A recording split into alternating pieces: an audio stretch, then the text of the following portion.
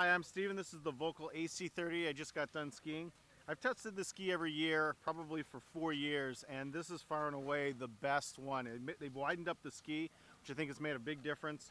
The thing about Volkl, particularly the AC30, this one, and the AC50, its big brother, is the grip is amazing. No ski that I've tested in the last couple of years grips as well as this ski. When you get the ski on edge, it doesn't lose track at all.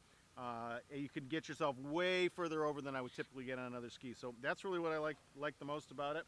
Not really anything to say bad about it. The ideal person for this ski is just a good aggressive rider. It is a stiff ski, and I know that by the end of the day I would be awfully tired skiing the ski all day long, so you do need to be a strong skier for this.